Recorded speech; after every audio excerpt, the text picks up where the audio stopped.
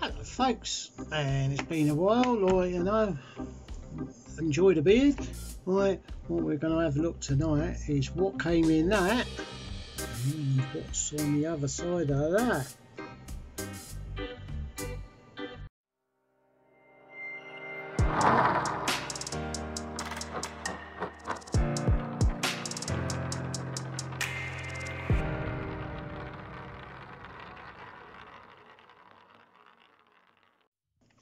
So, first on up is something that, if you remember, I had one of these before in a Slava form.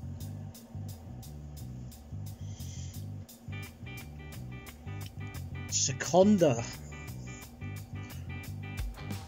This is an automatic 2427 movement, 18mm lug. As you can see. The date pusher is a bit sticky, so I've got to take it apart. I take it back off and have a fiddle with that, like, you know. And because I've run out of straps and bracelets and everything, I had to put it on this very loose expander, which was a bit of a nose. Keeps very good time. It arrived today from 2012 Sputnik, the eBay seller, and every single piece I've had from him has not arrived magnetised. Right, you know, so I don't have to demagnetise the stuff I get from him, whereas the others I tend to have to demagnetise them. Oh, look at that, that is flawless, isn't it? Until I can get the date pusher like sorted out, like, you know, obviously I've got to work on that. It's like, if you look just above the crown, it's not the pusher itself that's stuck, it's the little lever inside the case that's stuck. You know, it's a very nice. I like these Slavas because it's a Slava, right? Which means it's got the twin mainspring driven movement. And I was really disappointed with my Slava version of this, like where the seller had used like worn out parts. The hands kind of like disintegrated, like on the pedestals, and I discovered that he'd used a tiny drop of super glue to hold the second hand onto the spindle, because that was loose as hell as well, like, you know, and it just fell to pieces, like, you know. I was so upset. You know, it's either me losing weight, because I am losing weight quite a lot. My wrists, when I last had this on something else, it was quite tight, but on this one, which is about the same footprint, it's absolutely loose. You know? I mean, if I do get stuck with keeping it on this, then I will just take a couple of links out and like do it that way. But like, I've just got off of eBay. I've just ordered from a seller I bought from before. I bought, don't know if you remember, like the gold brick 1970s rally straps. Well, I've bought a pair of the silver versions of those, and I'm going to obviously have it on this one and have one on one of the pieces that's on its way. So there you go, a Slava 2427 automatic, it's around the 1980s, works beautifully except for the fact that the date pusher lever inside is a bit sticky. It's not a hard fix, it really is just like, you know, it's just got itself stuck in the closed position. So next time you see it, it'll be like, you know, hopefully it'll be all sorted. And look at that, yep, absolutely spot on time, 12:20. Right, let's go and have a look, see what's in the big box. Right, so as you know, I like big watches and I cannot lie, and I like big watches with canteen crowns as well. This is TW still. Now the story is that Gruen took a looch, right, and stuck a canteen crown on it, and that's kind of like brought into like fray the modern canteen crown sort of light watches on like big 50mm cases. Like TW Steel, like, you know, they followed on because they saw that there's quite a market for that sort of thing. It comes on a little leather. I mean, this isn't like, you know, leatherette, this is leather. Close that down there like that. Now after this clip, there is I've got to take off this Sekonda. Hello Harry, got a Sekonda. These are selling still for £365. New, you know, from TW Steels. Now, unlike a lot of the other ones, this is made of steel. It is absolutely heavy, and you know, as a lump of steel would be. You know, a lot of these modern like my megaliths, they're aluminium. They're not steel. This is pure solid steel. Hence the name TW Steels. Now there's a clip after this of me changing the battery and stuff, like, you know, showing the insides of it, so do stay and watch that. Now, my only criticism is the strap. The strap is not very strong.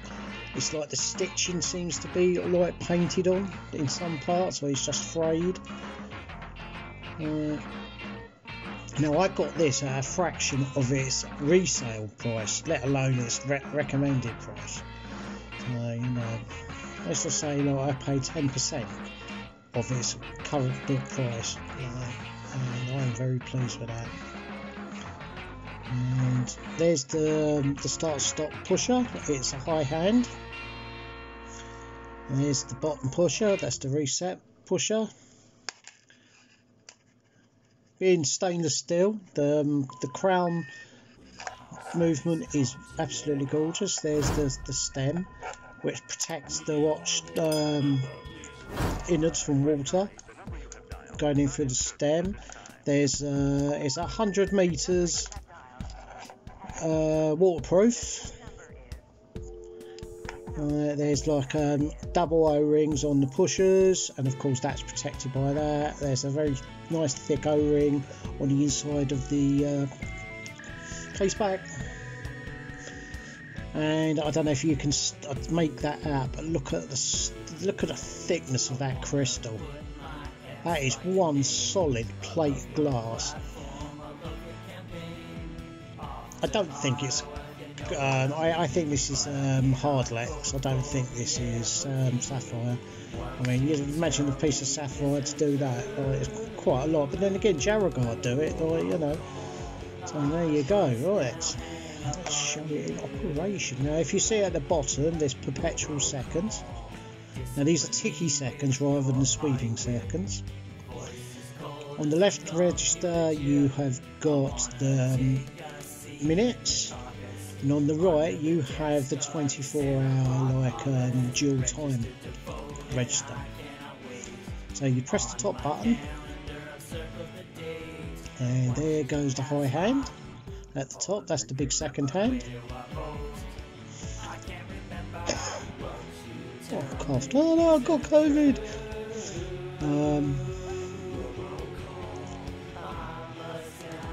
It doesn't have splits, it just resets. It does stop it. So you can stop, and it will stop. If you press it again, it'll start again, but there's no split. It won't catch up with itself. Just press the top button or just press the bottom button, whichever way you want to do it, and around it goes. Now, there is no lume on this whatsoever.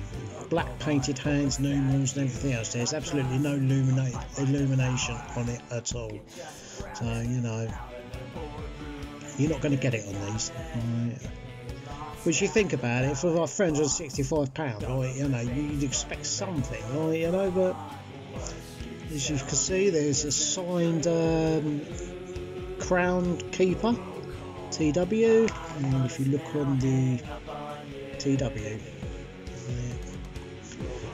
and let's put her on. So here we are, like I'm just changing the battery for this, like it's got quite a nice spacer there. There's the movement, so you get to see what's inside a TW steel chronograph. So I'll carry on, and there you go.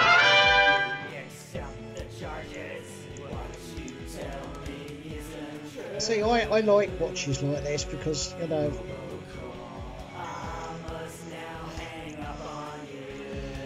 I don't mind doing a bit of work to make them work properly. The size of that monster.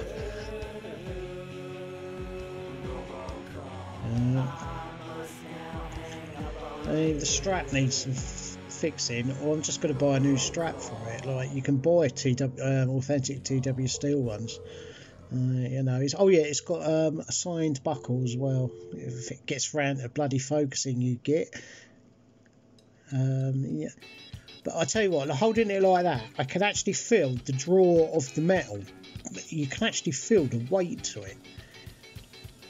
I don't know if you can see the prism in, look how deep that glass is. I mean, that is like, you know, that is pretty heavy. Now, of course, Šatsoi'š, which is a Russian company, is the original Russian diver. And of course, like Invicta and TW Steels and some others, like, you know, they picked up, even Seiko with an Alba did one of these with the canteen crowns. The Šatsoi'š are very, very desirable. They're very expensive, and they are basically Vostoks in a very, very ornate but very good diving case. And they're usually made of bronze. You get ones with grills over the fronts, and you know, but you know, they're all much of the same, like the same concept. I mean, yeah, whether or not it's the Grand Soviet or the Šatsoi'š, like, you know, that they will, like, you know, they all share their common heritage. Now, Alba do a VX42 version, which the canteen crown is on the left-hand side. It's for like left-wearing people.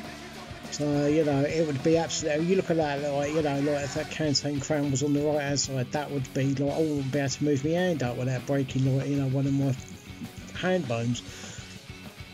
So there you go. That's the TW steel chronograph. I can't remember the particular model, like, you know, I mean, they are pretty much like, you know, I do believe this is the classic canteen range.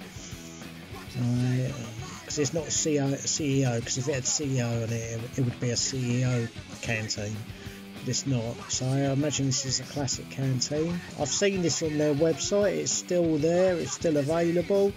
You know, I mean, I think there's better things you could probably buy with the money that you'd spend on one of these, but you know, this is Holland's only watch that I know of that's made in Holland. Like, it's a Dutch company, TW Steel. You know, there's a few things I've got to do. I've got to polish out a couple of nicks on the bottom of the bezel. I might even replace the bezel with one with like a tachymeter on it or something like that to give it a bit of bling. I don't know, you know. I'm only going to have one of these. I'm not going to buy another one. Like, you know, I've got other things I'd rather buy. So there you go. Remember to watch the next bit because it shows the insides of this, like, you know, where I change the battery and get it working for the first time. So see you in the next bit. Oh, here we go. Gratuitous shot to give you some idea of just how bloody big this thing is. That's nearly as wide as my wrist. And I've got I've got an 8cm plus wrist, like, you know. I had to sell, there was no keepers on this at all. The keeper that wasn't attached to the buckle end had gone, and there was no normal keeper either, so I had to salvage a keeper off another strap. I'm going to look at this. I'm probably going to go to Mr. Law 389 on eBay and get a handmade one. I don't know whether I want to go with NATO or I want to stay with this. But of course, it being a cream dial, like, you know, it's an absolute bugger to get the right colour strap for, because I don't think black suits it. I think more of a like a tan or like a medium-ish brown would look better, or even a dark brown. It's a 22mm strap anyway, that's something I do know. Well, it's 21.5 apparently. You know, like, who cares in straps? Like 0.5 like millimetre is nothing. And of course, this lovely box. I mean, it's you know, unfortunately there was no papers with it, which was a disappointment, because, like, you know, I was expecting there to be something else with it, but unless it's hidden underneath, but it doesn't seem to be. But no, there's like a little pouch at the top there, and there's supposed to be something tucked into it, and there's not. Nope, there's nothing. So there's no papers with it. There you go. But then what do you want for like 30 something quid? Like, you know, for like, you know, a watch that is very sellable. People will buy these because they are, you know, they are rated, you know, because, you know, that the thing is, it's solid stainless steel. It's got a very, very good, it's got quite a good movement in it as well, like, you know, so I can't remember what it is. I don't know if it's an ETA. I think it might be an ETA. Is it ETA or ESA?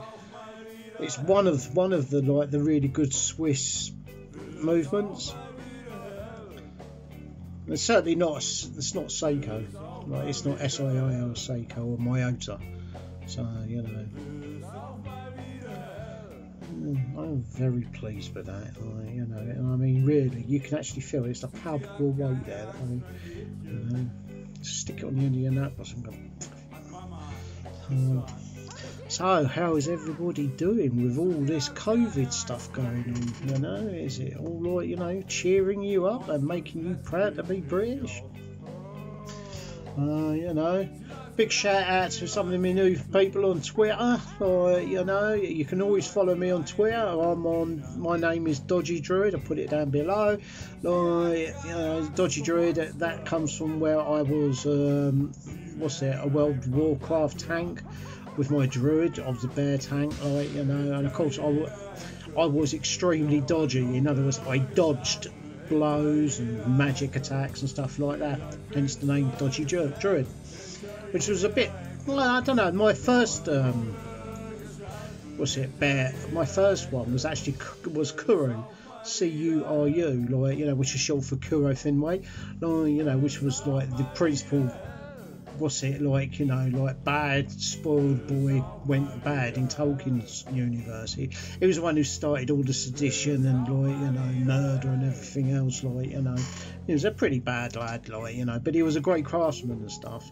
So, you know, I've done my good deed for the year, like, you know, like somebody in WS, like, you know, their boy wants a Russian watch, so I've sorted one out for him. You know, it's all in there with a few little surprises in there, like little extras, because he's absolutely fascinated with Russian watches. So I'm not going to give out any details who it is or anything like that, because if I do that, like, everyone's going, oh look, can I have a free watch? You know, well, I mean, if you want a lady's watch, you can have as many as you like. I've got boxes of the bloody things, like, you know, take them away. You know, I mean, at some point this week I'm actually going to sit down with tweezers and pliers or whatever, and I am going to harvest all the ones that are in the other box. I'm just going to get all the movements out of it, all the crystals out of it and stuff, and just break them down for spares, because nobody wants them. And like, a lot of them have got decent Miyota movements in, some of them have nice Seiko movements in, and they'll be useful elsewhere. And that's all the part about being a watch person, is that you scavenge and you hoard, and, you know, you don't throw away anything, like, because you sit there and fix it, or you know, you just put it and break it for parts at a later date. You know, I mean, like this bracelet, when I last wore it, because the link had gone in the back there, like, you know, it was terrible. And I sat there one evening and I just repaired it, and now it's, I mean, it's a bit sloppy. Well, it's not sloppy, like, you know, it's just that it needs links taken out. It's just a bit. It's really for something like, you know. It's I don't know why, because like, you know, on the other watch, the Vostok, like, you know, it was actually what, like, you know, it was actually more, so that would have been looser, but it wasn't. But it no longer slashes my wrist up, so there you go. There, I've put all my projects away. I've put all my stuff away. I'm got some bits and pieces going on. I've got some nice stuff coming in.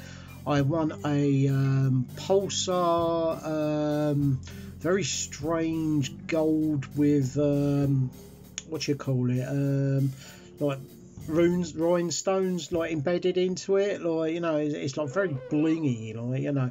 And there's nothing wrong with it. It's just that I think that you can't get the bracelet for it because it's got like a two-pronged, like, gold and jeweled encrusted bracelet. Well, if I could find a gold bracelet that fit it, or something that I can, you know, make look like a gold bracelet, then it's a fix. And it's another pulsar, it's another chronograph, it's what, you know, whatever else. So, you know, I mean, it's been all go, like, you know. I've got me finger in a few pies, like, you know, I've gone a bit, like, you know, a bit crazy on eBay this last week. But, you know, I mean, I need bracelets, I need stuff, like, you know, I mean, that's the thing. I've run out of straps, I've run out of bracelets, all I've got left is scrap, so there's no point in keeping them, so I'm gonna, you know, put them into a box and put them somewhere so that, you know, I can go to them at a later date and sort them out, like, you know. Right, I'm going to leave that with you, Lloyd. I'm going to leave you with your COVID. I'm going to have a quick toke of this. Right. Bit of disco light. Right, if I was to buy this brand new, I wouldn't. You know, Aromatic, they make what's it? They make something called a it's nicknamed a porcupine. You know, it's like got 4 of these canteen crowns, like, you know, because like 3, one covers the crown, one covers the pusher, one covers the pusher, and the ones on the left hand side are something for rotating the inner bezel. It might be 5 actually, and one is a helium release valve. You know, so like, you know, and it looks like a bloody, you know, it looks like a porcupine. It's just like, you know, one of those old, like, sea mines or something like that, you know. So that, if I was to buy new, I'm glad I bought second hand, because I can make this shine again, and it'll be a treasured part of my collection. But I don't think I would have wasted my money on something new when there's something better to buy, you know, with canteen crowns. Like, you know, I mean, the Aromatic costs 1/3 of the price of this. And I mean, you know, but then again, I say that, like, it's got that huge, thick plate glass crystal. You know, I mean, that is real solid steel, which all the other ones, because of their size and cheapness, are made of aluminium. I mean, that thing is not joking. You know, you slap somebody like that, the weight of it is probably going to, like, make your hand feel like, you know, a couple of pound heavier. You know, this, another Sekonda in the pot. Like, you know, I'm beginning to get quite a lot of Sekondas, so I need to sort some stuff out. I've reached out to an incredible collector, an American living in Estonia. His collection makes mine look like the Oxfam shop on a bad day. You know, I mean, and all this stuff is pristine. It's absolutely, like, brand new, and that's the stuff he's got on display on his website. Like, and I'll put a link down below. I mean, give him a mention, say hello, like, spread the word and spread the love about him, because he's a nice bloke. You know, so, and I mean, he's a Soviet collector like myself, and another Sekonda, you know. So as far as I'm concerned, like, you know, I would very much like to get all of the Sekondas now. I've decided, like, you know, and I've also found that the Poljot fisheye, or the Chaka Stadium pullover did something called a space view, which has the same oval shape of the thing. Right, you know, so I'm gonna have to get one of those, and I found one. It's up for 60 quid though. I mean, you know, it's a lot of money, but then it is an automatic, and it's like, you know, it's a bull oval, which is worth a hell of a lot more than like a bloody pole jot. Well, in some people's eyes, I like pole jots, but you know. Sekonda, double thumbs up. This, a thumbs up.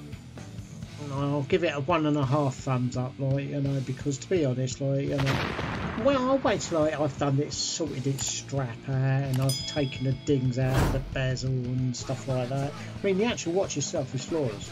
It really is flawless. It's just that strap. I mean, I was expecting something a bit nicer, but then for the money, what do you expect? Jam on it, like, you know, and that's what's happening here, right, you know.